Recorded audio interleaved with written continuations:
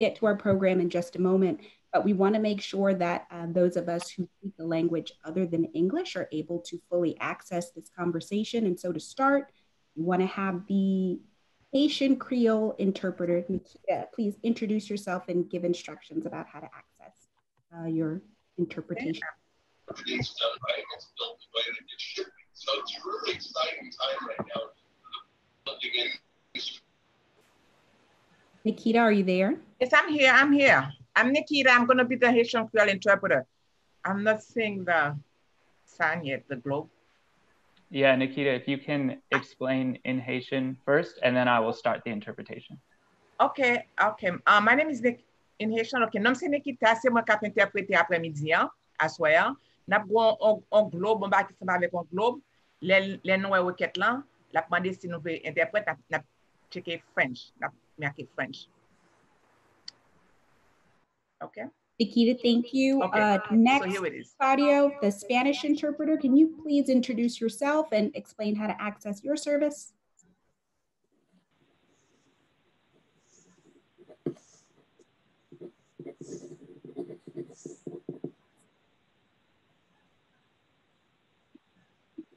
You talking about me?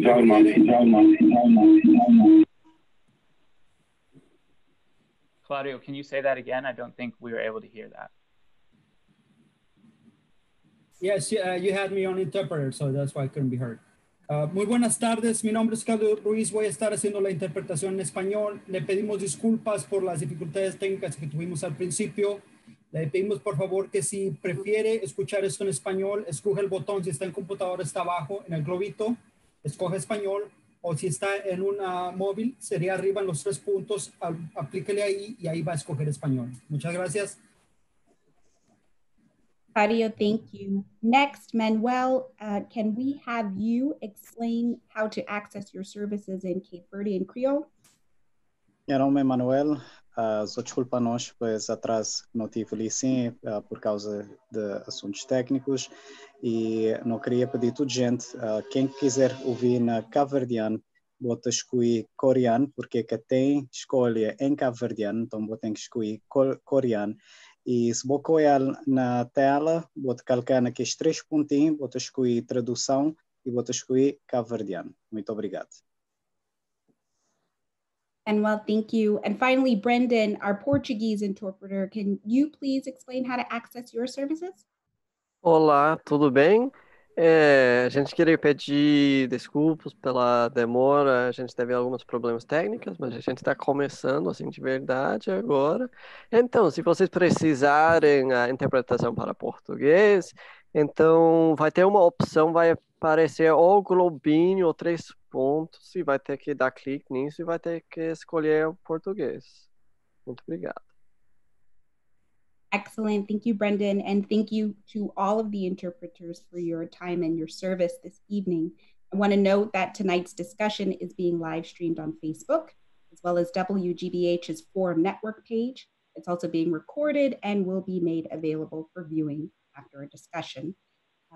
Tonight's program is being hosted by the Codman Square Neighborhood Development Council in partnership with the Fairmount Indigo CDC Collaborative.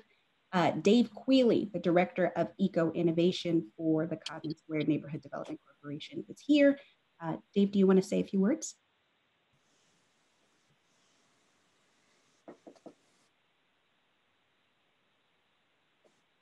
Dave, you're on mute.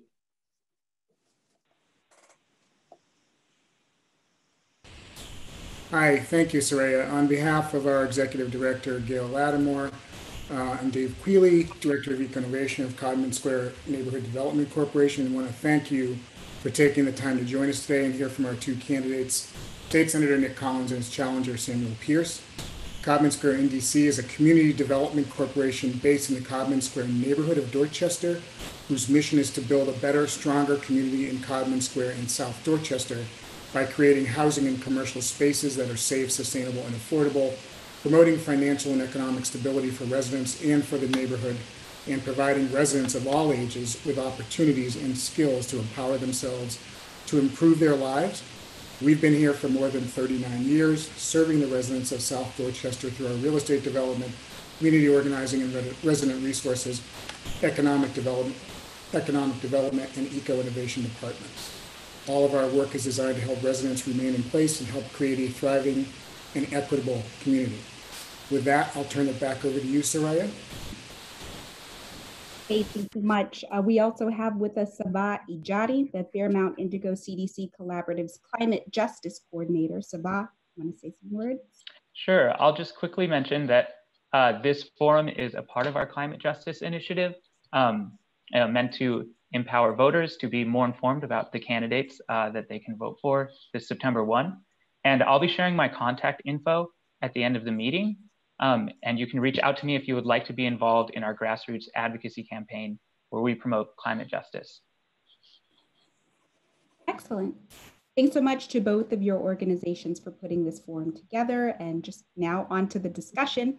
I'm going to go ahead and condense the bios that we have in the interest of time.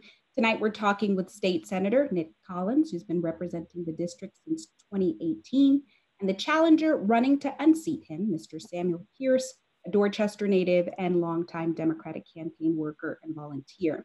I'll be asking questions submitted by audience members who registered beforehand. I will also take moderator liberties and add a few. We'll take turns allowing either candidate to answer first. Each will have 2 minutes to respond. We've asked them both to address their responses to the moderator and not to one another. Gentlemen, I'm asking you again not to speak over one another and watch the notifications that I'm going to flash. Keep track of time. And forgive me if I cut you off. We have a lot of ground to cover within this 1 hour. We're going to go ahead and let the incumbent answer the first question of the evening, which is, what's distinctive about this district and why should folks re-elect you in this case to represent it? Thank you, Saraya, Saba, Fairmount Indigo, Common Square, and WGBH for putting this on. The first Suffolk is the most diverse in the Commonwealth, both economically, racially, ethnically, and I think it requires somebody who can represent the entire district. I think I've proven over the course of my career, from the House of Representatives to my representation now, that I can do that. We've done a lot of work in the last 2 years. On public education with Chapter 70 reform, on economic development, equitable economic development, some that's before us now in the Conference Committee of Economic Development on economic development equity, on environmental justice, on our work on the Fairmount line. So transit equity intertwined with environmental justice, and some ideas that we built from our work in the state that we want to push towards the city on housing and how to really achieve affordable housing, both in partnership, but through advocacy, building up some legislation that we've already passed at the state level. But most importantly, someone who understands how to leverage the government resources, whether it's state assets and spending or regulatory powers to get what this district deserves, and looking forward to completing our medical residency program that we've in the throes of establishing with the County Hospital and the Department of Public Health to serve the diaspora across the first Suffolk. Excellent, you made it before time. Mr. Pierce, same question to you. What's distinctive about this district and why should folks elect you to represent it? What's distinctive about this district is actually, it is the key to actually the Commonwealth. It's the first Suffolk, which means that it was the first district that they actually historically laid out when they mapped out the entire Commonwealth. And it also was formerly the seat held by James Michael Curley, as well as President John F. Kennedy. And so this seat is not only historic, but it also deals with the Harbor Islands. It deals with a lot of the history ever since the very foundation of our country, since Massachusetts invented America, as Governor Patrick said, and obviously Boston is the birthplace of America. And so part of the reason what makes Dorchester specifically very significant is that both the Collins family and the Pierce family have a lot of significance there. There's a Collins Street, there's a Pierce Street.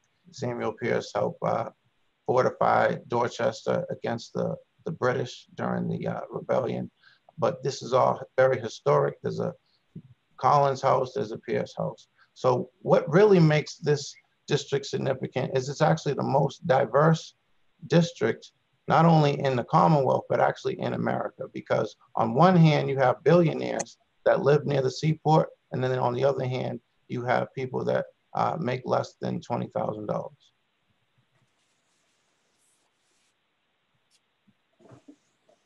Both finished before time. Excellent. I want to turn to the topic of police reform. The nation is reacting again today to footage of a Black man shot by a police officer. This time it happened as many across the country, including here in Massachusetts, were already outraged and demanding changes to address racism and police brutality. Senator Collins, you took some heat when you voted down a bill that came before your chamber last month. You said in a statement that you were looking forward to voting for a package that brings about thoughtful and meaningful reform to address police conduct. What measures do you support to bring about those outcomes?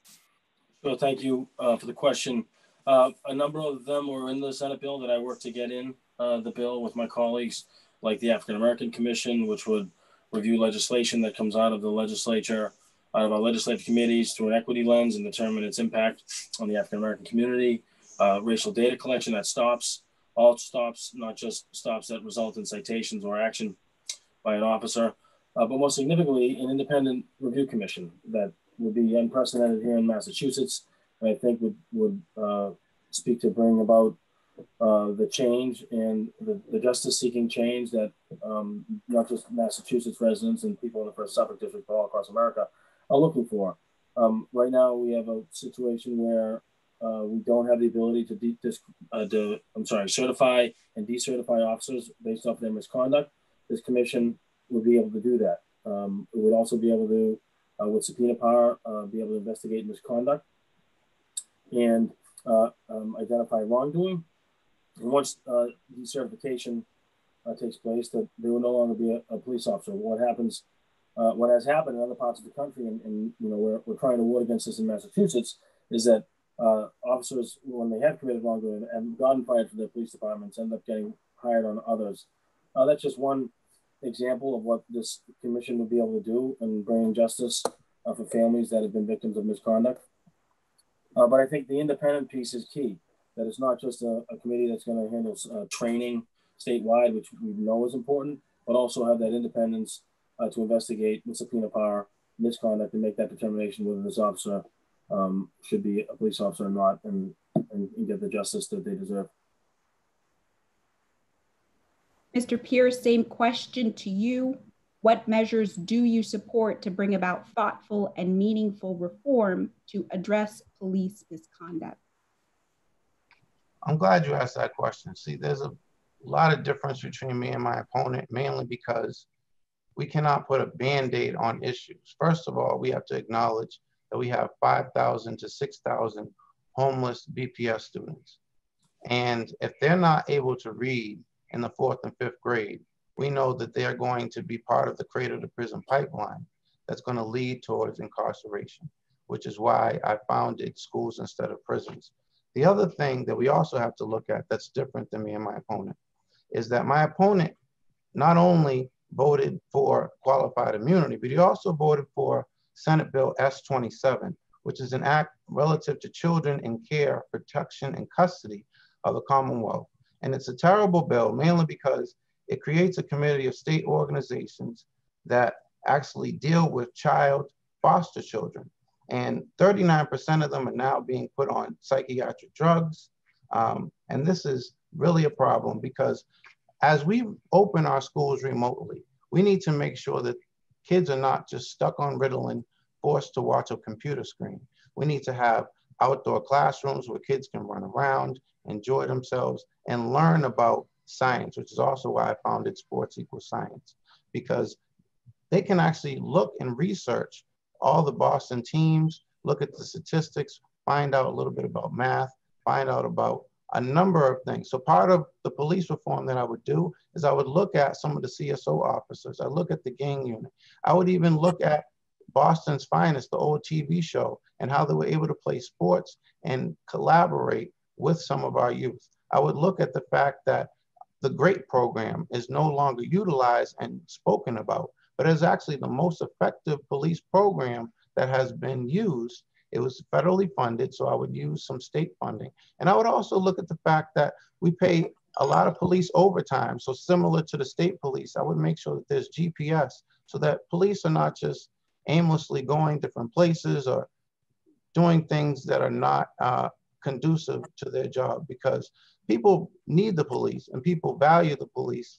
Mr. Pierce, that's time. Thank you. Senator Collins, I'm going to give you a chance to respond here because we have a question from Nelia who wants to know specifically, do you support diverting funds from police to other social services? And do you support qualified immunity? And please explain why or why not. Sure. So on the issue of qualified immunity, the Civilian Commission, which would be in charge of decertifying police officers, is the equalizer when it comes to qualified immunity. In the Senate version, we had some language that wanted to essentially remove it for all public employees when the discussion was around police reform. So that was the issue that I took with that. It took on a lot of other public employees that wasn't discussed in deliberation. So that was a point of contention for me. As it relates to resources for public health and other, I pride myself on having spent a lot of time advocating both in our budget and our supplemental budget to bring resources, even just in our recent supplemental budget, to the Department of Elementary and Secondary Education for a grant program for summer and out of school programs, for community-based programs that support the enrichment for students that have been dealing with COVID-19 and have suffered the impacts, along with IT investments for broadband access for a lot of students that we saw over the course of COVID-19 that did not have access to high-speed internet. And further for resources for the City of Boston Public Health Commission for trauma recovery services, youth violence prevention and intervention. So I'm very proud of that effort and that record.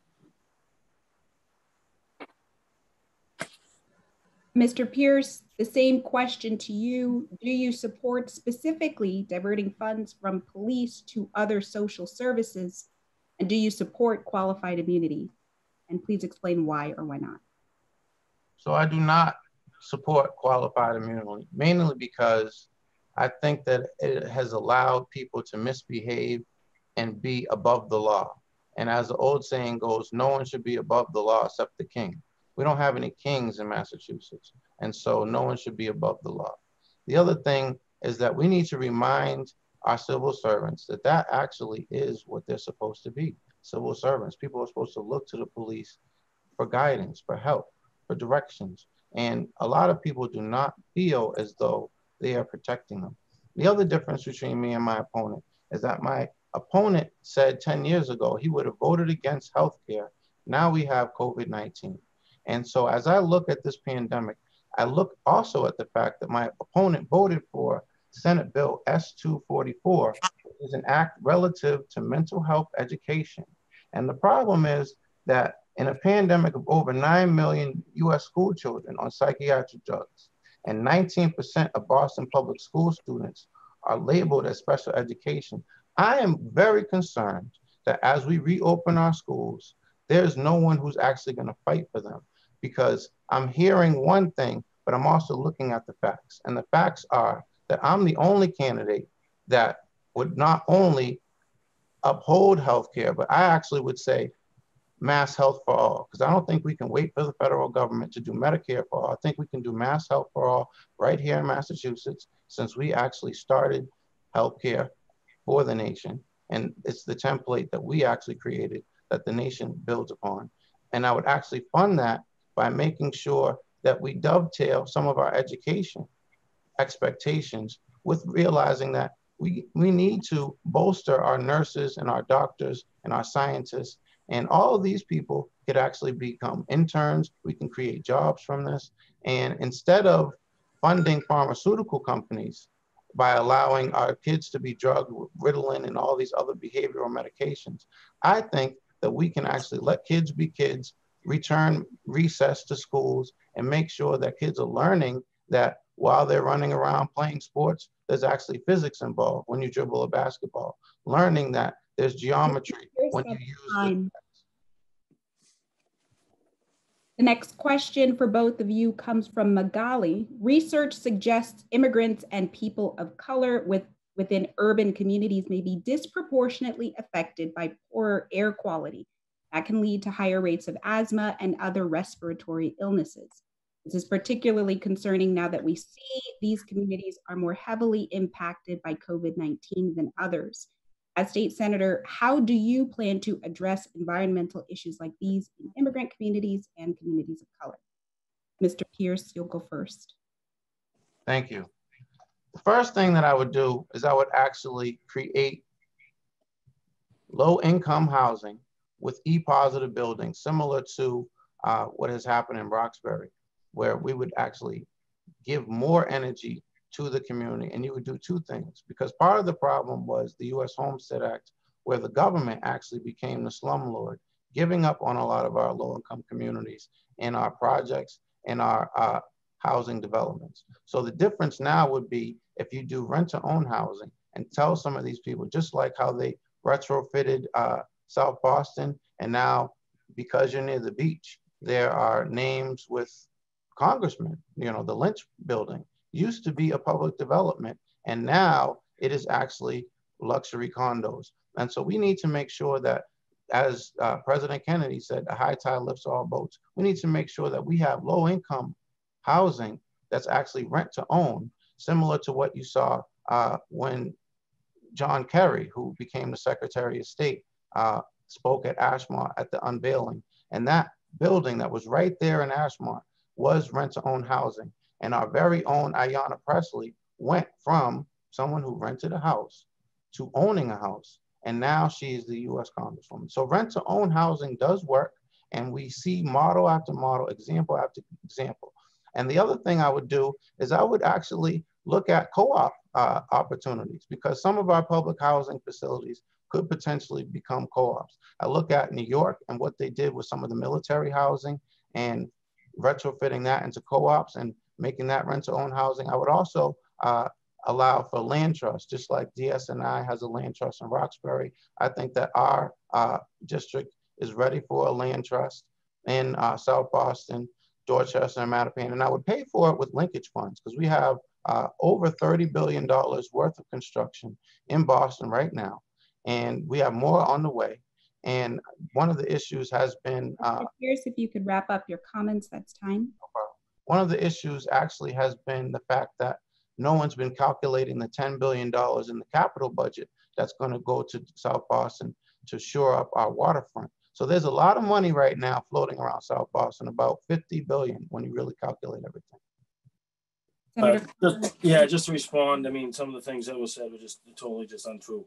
We can get into, you know, what's been put towards the bond bill later on in the discussion, and I'm proud of the efforts that we've made. And one of them is around environmental disparities with a simple investment: trees. We have in the bond bill, we have investment for trees coming to Dorchester, Mattapan, Hyde Park, and probably most significantly, the work that we're doing towards the electrification of the Fairmount line.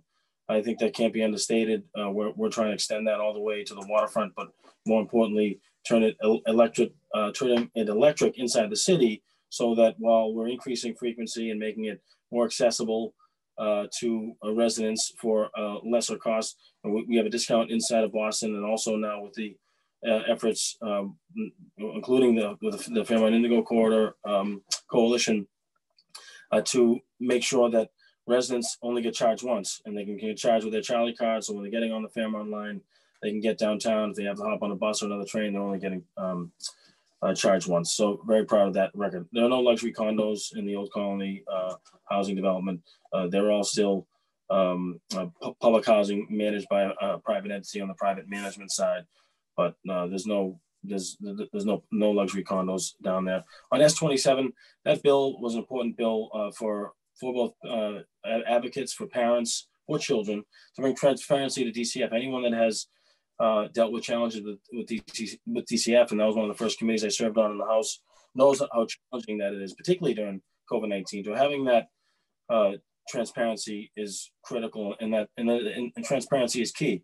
And as it relates to our children, our students, our efforts to reform Chapter 70, which we're going to initially only bring $2 million a year additional to Boston. After pushing back, we were able to secure an additional $100 million additionally through Chapter 70 state funding for our Boston Public Schools to address those areas of trauma, children facing poverty, learning disabilities, and other challenges that make public education in our city more expensive.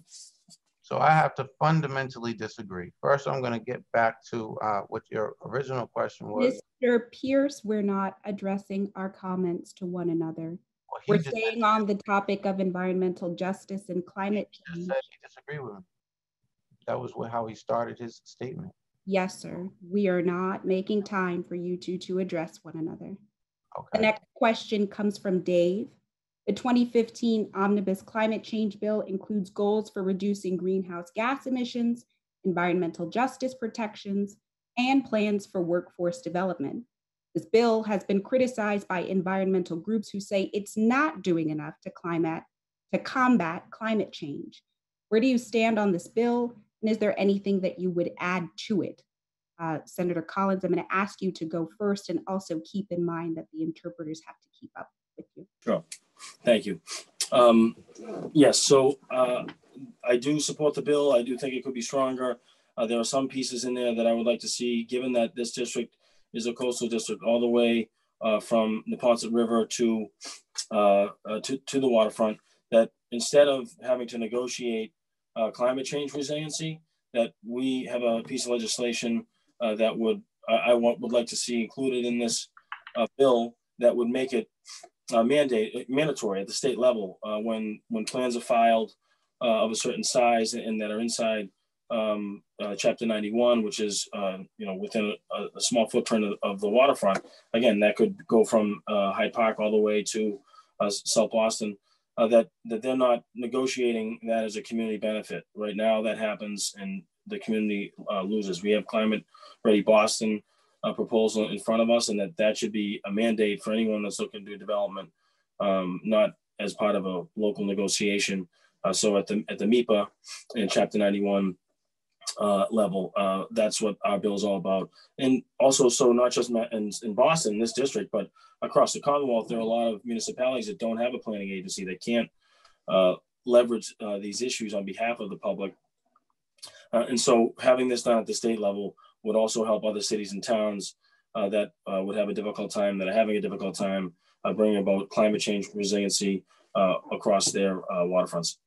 And just to clear up another issue, in 2010, that was not going to pull back on any healthcare benefits for the Commonwealth of Massachusetts. We had in 2006 healthcare reform that removed the ability of insurers to ban anybody because of pre-existing conditions. And, that was a law of the land in 2006, long before 2010. So just wanted to clear that up as well.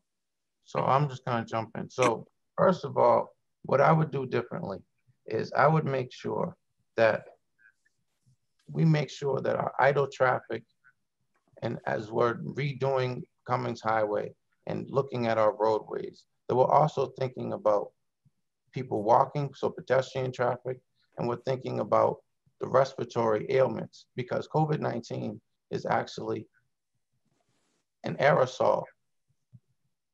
And so the problem is that because we don't think about the environment and how we actually breathe, we do need trees. But the problem is we don't have any linkage to the construction and some of the leaky gas lines that actually make it hard for a lot of our people in the first Suffolk to breathe. They have a lot of respiratory issues, including the Arroyo family. Felix Arroyo, who was a former city councilor, actually had asthma due to the lack of accountability of people who are dealing with green energy and making sure that we get off of the natural gas. So what I would do differently is I would make sure our buildings are more geared towards electrified buildings. So we look at the LED, make sure that everything is LEED safe, and we make sure that everything is green. I would also look at the Fairmont line and make sure that we look at catenaries, similar to the Green Line, and what happens in Cambridge, or electrifying the rail, because we cannot continue to have gas-powered trains and think that we're somehow helping the environment, because that's happening in our neighborhood. And the Green Line, which is in the suburbs, is already electrified. They already use the Charlie card. So a lot of this sounds like nonsense. And the other problem is that currently Massachusetts has over 39% of its foster children on psychiatric drugs. So I don't see how the senator is fighting for them, because the DCF takes them away from families. So parents actually don't even have a chance to have a say. So that's the difference between him and I. I actually would uphold the community, make sure that families can have a say in their children's well-being and their education, and making sure that when you walk around the city of Boston, it does smell nice. And we make sure that the construction is linked to how many trees they're gonna have to replant. Because if you take away one of our sidewalks and put in a driveway, you're usually taking away a tree as well. And there's never been a plan. Can you wrap up your comments? That's time. Yes, thank you. I'm done. Last week, the Baker administration announced a first-in-the-nation order mandating flu shots for most students. Health officials here in Massachusetts say this step is an important one to reduce flu-related illnesses in the interest of public health, but it also raises questions about choice and autonomy. As state senator, would you support a similar mandate for Massachusetts residents to receive a COVID-19 vaccine if it becomes available? Mr. Pierce, you'll answer first. I think that it should definitely be voluntary. I don't think that the Commonwealth or even the federal government should try and demand or tell people what they should do with their bodies, just like women have a right to choose. Men do too, about putting needles in their arm. And so that actually would lead towards the issue of safe injection sites and making sure that the vaccine is actually a vaccine. It's not introducing some RFID chip or some other idea that some of our people on the extreme right have introduced, because this is actually happening in other states. So it's not like we're just envisioning what could or couldn't happen. We need to make sure we have the right leadership. We need to make sure that our human rights are upheld, because Boston is actually a human rights city. And a lot of people don't know that we have 30 human rights because we don't teach it in our schools. But this is actually a wonderful time to learn about the birthplace of America and why I'm running for office, because never before do we actually have a champion and someone who would actually defend our country, our nation, and our Commonwealth before. And that's why I'm running. My name is Samuel Pierce. Thank you. Senator Collins, the same question to you. Yes, no, I think given what's been before us, we're now in a situation where students can't go back to school. We're not sure when a significant segment of our economy is coming back, which is the tourism and hospitality industry, which funds a significant part of our resources across the state through sales tax and meals tax. And, you know, I think that when you're looking at a district like the first Suffolk that has suffered such disparities, that I would support that. And I think that, you know, that falls in line with some other piece of legislation that we've been deliberating this session on vaccines. And there was a lot of pushback from religious advocates about having religious exemption that we're trying to work through, whether it's an opt-out for a parent that is having a really difficult time with that. But I think on the whole, you know, we're trying to look out for the greater good as it relates to the impacts of these infectious diseases. And we need to be really thinking about everybody, particularly when we have a school system with 50,000 young school children. And so, you know, I think the governors obviously get some pushback, and we have in the legislature on a similar issue. But I think given what we've seen, and that's why I was the first elected official to call for not just free PPE, but statewide in communities that have been disproportionately impacted, free COVID-19 testing, working with the city. We got most of our health centers stood up. We're going to call for the National Guard to use their resources. I know the governor's recently made an announcement towards that end. And just on the commuter rail, no part of the commuter rail is electric at this point. They all run through the city to the suburbs. So getting the Fairmont line electric would be significant and groundbreaking. So I'm very proud of that. I guess the comparison to the green line would be the red line, which is all electric, is in the inner subway system for the city. And I'm sorry, sir, before we move on, did you say yes or no, the vaccine should be mandatory? Yes. Thank you. On the topic of housing, Governor Baker has extended the state's eviction moratorium until October 17th. That's assuming that it withstands legal challenges from landlords who say they need to be paid for the housing that they provide. Either way, both landlord groups and housing advocates say that when this order lifts, a flood of evictions is expected to put renters at risk of losing their homes. As state senator, what ideas or legislation would you support to help landlords pay their bills and keep renters in their homes? Senator Collins, I believe you answer first. Oh, thank you. No, I think we should extend the eviction moratorium. I was supportive of that. Working on a piece of legislation for right to counsel so that all tenants have a right to counsel. And particularly now, in any circumstance, but particularly now we're seeing, as you mentioned, how many people maybe looking at eviction post COVID-19. I think there are ways to bring savings to property owners, to allow them to share that with their tenants, to absorb those hits, so to speak. And I think that can be done both at the local level, in the state level. You know, we have expanded programs to support renters for rental assistance through our voucher programs. Clearly not enough, but giving the municipalities the flexibility to pass down savings on real estate taxes to the landlord if that's going to be used to provide relief to those renters that are in difficult circumstance, along with our CPA funds. The Community Preservation Act brings in resources to put towards community preservation, historical preservation, and housing. And I think that those resources can and should be used to support our renters that are struggling. Now more than ever, we see the need for those resources.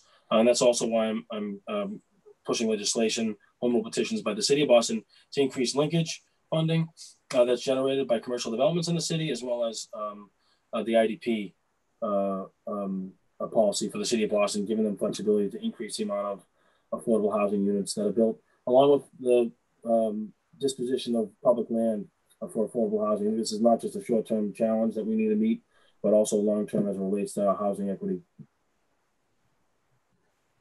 Thank you, Mr. Pierce. Same question to you. As state senator, what ideas or legislation would you support to help landlords pay their bills and keep renters in their homes?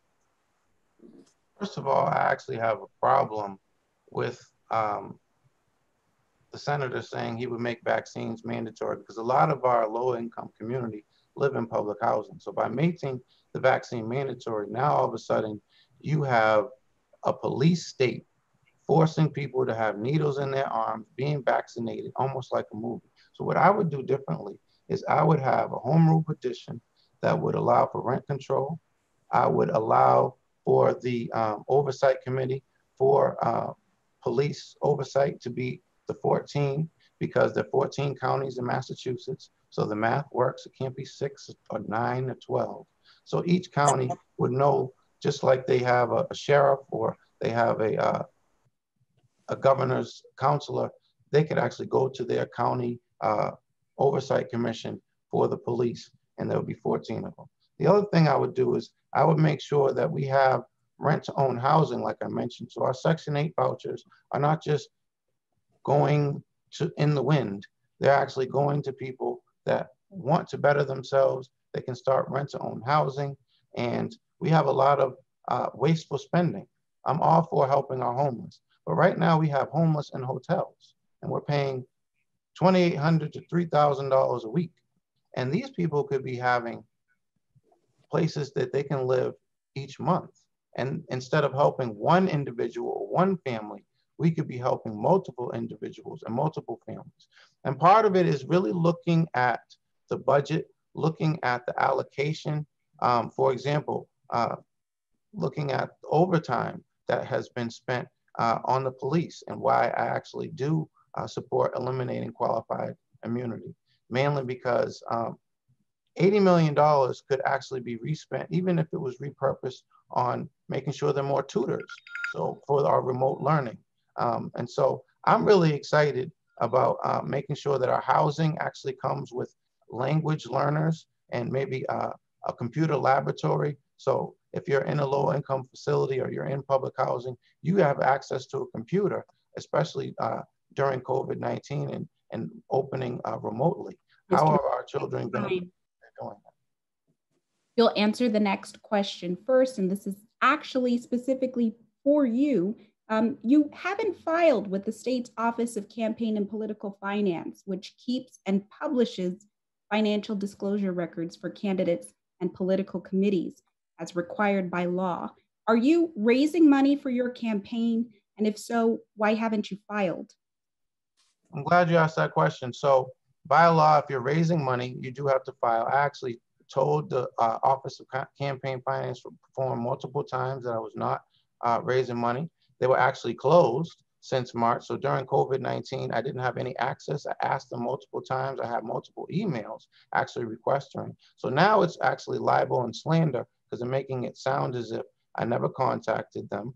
I actually had a advocate and an agent, and they were the ones who went on vacation. So they weren't responding to me. They weren't open for months. And now all of a sudden at the very end of the election, they're trying to pull this baloney. So the reality is that I have self-funded myself so I wouldn't be in debt to any special interest group. And unlike my opponent, who is a career politician and, you know, son of a politician, a lot of the issues that you now see before us really date back. When we look at Jack Hart, when we look at Steve Lynch, who used to also be a state senator in this very seat, they were very different than what I would do, because they're talking about linkage funds, but you've known about this district your whole lifetime, and now all of a sudden you want to help people of color? I disagree. So from the very beginning, I would ensure that the linkage funds in South Boston, these billion-dollar high-rises, make sure that we finally get a high school in Mattapan. We don't have a public high school in Mattapan. Make sure we have a restaurant in Mattapan Square. Make sure that we actually have liquor licenses, because they all went to South Boston and building up the restaurants. And I would actually make sure that the city is connected, because people actually enjoy the city. It should be one Boston. There shouldn't be health disparities where the life expectancy in Dorchester is 57, and then downtown, you know, the South End and over in South Boston, it's 90. And you look at Mel King. Time is running down. I just want to clarify before we move on. Are you raising money for this campaign or no? I just said I was not. I'm actually self-funding myself. And so people would have to donate to my campaign after I won the election. Senator Collins, I'm going to give you a chance to respond here with a bit of a different question. Based on a quick analysis of your campaign contributions just from this year, slightly more than half your money comes from sources outside of Boston. Should your constituents be concerned about any divided loyalties while you're legislating on Beacon Hill? I think if you look at my record, there's probably no one who can say with a straight face that I don't give 7 days a week district, you know, with strong constituent services, and that, you know, the district owns my vote, and I'm proud of that. So anyone who suggests otherwise is, you know, totally wrong. But about the linkage, if you look at where linkage has gone quarterly through the City of Boston's Housing Trust, where it's been generated in South Boston, the South Boston waterfront, some of the highest beneficiaries are Hyde Park, Dorchester, and Mattapan. Very proud of that. And just since my time in the Senate, some of the most highest yield pieces of property in the South Boston waterfront have gone to Black ownership, whether it's the Omni Hotel project at the Massport development at Summer and D Street, whether it's the new proposal before Massport for the parcel at Congress Street and B Street extension, or the UMass Boston Bayside proposal. Three large pieces of property, as well as the Convention Center's future real estate portfolio. I have a piece of legislation in the Economic Development Committee bill that would mandate ownership being diverse. So all things being equal, the most diverse equity team gets the land disposition. So very proud of that. And just as it relates to the vaccine, I mean, any vaccines are delivered in coordination with people's healthcare providers. So healthcare coverage is free to those who can't afford it. And one of the things that I've spent a lot of time trying to work on with the state, and trying to push contact tracers and other partners with the city and the state to do, is to sign up the people that do not have health insurance. Right now we have 25,000 people in the city of Boston who do not have healthcare coverage that should have it, on 200,000 statewide. So trying to use the efforts towards contact tracing and other efforts around testing for COVID-19 to close that gap. So I think that, you know, is how I view the issue around the vaccine and how we're trying to close the gap on healthcare disparities. Well, first thing we'd have to do to close the gap on healthcare disparities is make sure that we don't Pierce, healthcare. And that was one of the things that my we are moving on to the topic of jobs and equity. Since 2006 was across the board for everybody. So, well, if you're actually, gentlemen, we are not going back and forth on this call. Okay, well, he said he's mandating vaccines, and so that doesn't sound like healthcare for all to me. Because I certainly am not going to let anyone make me get a vaccine that I don't want to get, and that's just me. And I have a whole. On to the topic of jobs and equity. This question comes from Priscilla, who is concerned about trade unions. She asks, how can we get trade unions to release membership data related to women and people of color and Boston residents? Senator Cox, I believe you go first. As a private organization, I'm not sure. I'm not sure. I mean, we'd have to push legislation to see, but I don't know if that's constitutional unless it's on public projects, but possibly if they require public permitting. So that's something I'd have to look into in terms of releasing data. One thing that I can say that I've been working towards that I think would change the game so we can guarantee jobs through our vocational schools is I would decentralize the construction trades through our high schools like it once was. And so every high school would have access to trades, not just Madison Park. I've worked to set up partnerships with employers already at Madison Park on building engineering, working with contractors right now. But the biggest key is to allow students to get time towards their apprenticeship while they're in high school. So they're not waiting at 18 to begin that, which has them at the back of the bench waiting to get on jobs. So the biggest change that I think needs to happen is to give both the children that are at Madison Park time towards their apprenticeship at age 16 and decentralize that so it's across the city. So it's not just Madison Park that has access to the construction trades. I think we could put every kid that graduates from vocational training in our city to work for the next 10 years, just off what we know is coming through the pipeline. And that's what I'm working towards. As it relates to the data collection, I'd have to try to understand with our legal counsel what's constitutional, but I would push for that data on projects in the city, much like we're pushing for the Boston residency jobs policy to be the law of the land on all state projects in the city, which right now are exempt. Mr. Pierce, same question to you. Well, I actually would be in a unique position because I wouldn't owe anybody any favors. It's very interesting to me to hear people like my opponent who is endorsed by all the unions, but somehow has no idea how to work with them. And so the first thing I would do is I would say, before you endorse me, understand that I support people in schools like People's Academy with T. Michael Thomas. I support Madison Park, but I am support making sure that the kids are actually learning something. And we go back to S27 because we can have as many vocational schools as we want. If 39% of our Boston school children are on drugs and their behavioral medication, they're not going to be learning very much. If 19% of our Boston public school children are on special medication and they're taking drugs, they're not going to learn very much. And now that my opponent has said he's going to mandate you to take a vaccine, what happens if it's a bad vaccine? And my aunt was actually the head of the NIH, Dr. Vivian Penn, and I actually would not allow to have any mandated vaccines because they haven't been tested properly. And I think my opponent is completely wrong on this issue. We're out of time. We want to ask both of the candidates to take a minute to give any concluding remarks before we wrap up. Mr. Pierce, you'll go first. 1 minute. First thing I want to just remind everyone is that 60 years ago, Dr. King himself came to Boston, Massachusetts to learn not only what America was about, but he also wanted to get his doctorate degree, just like any other student. But we weren't able to retain him mainly because the housing was too expensive. So he marched through our city talking about housing, education, and jobs. And now 60 years later, we're still talking about housing, education, and jobs because people have segregated our schools, People are drugging our children. They're trying to mandate vaccines. And we actually need a completely fresh look. Clearly, there's a difference between me and my opponent, because with qualified immunity, these police could shove a needle in your neck and there wouldn't be anything you could do about it. I actually would defend the people and make sure that they actually do have an advocate, someone that they can depend upon if they call and they're going through some type of problem, and they're not just going to look the other way and pretend that they don't know how to work with the unions if the unions have already endorsed them. I would talk to my friends. If I have a friend with the union, I would celebrate that. I'd talk to Lou over at 103 and talk to IBEW. Talk about retrofitting our train signals because we're actually running. Time is up.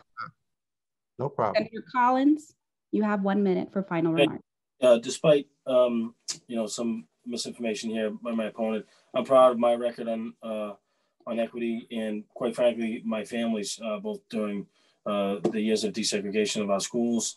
On the right side of history there, both in South Boston and Charlestown, my mother and father, and the work that I've done, not just in the House, but in the Senate, particularly around economic empowerment.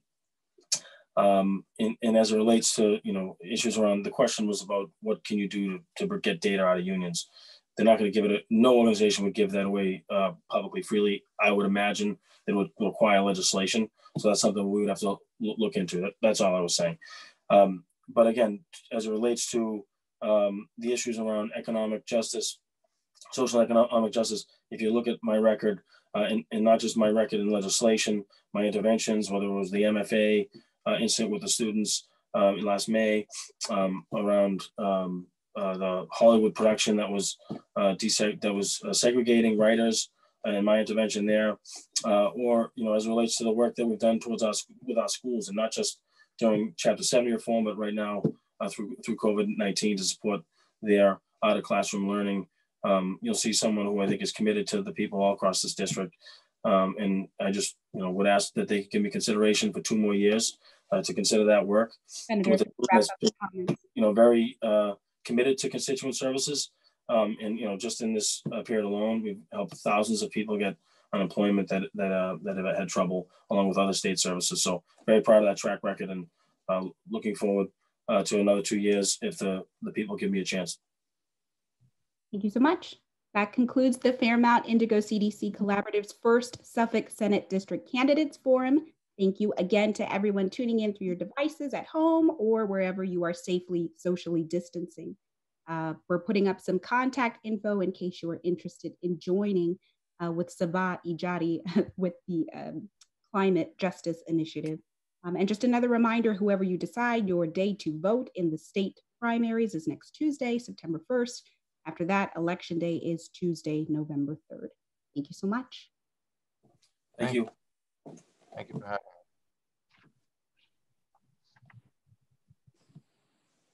All right, thank you, everybody. I'm going to go ahead and end the meeting now. The recording will be available both on WGBH's Forum Network page, and I'll also be sending out links to watch that that you can share. So thank you again for joining us.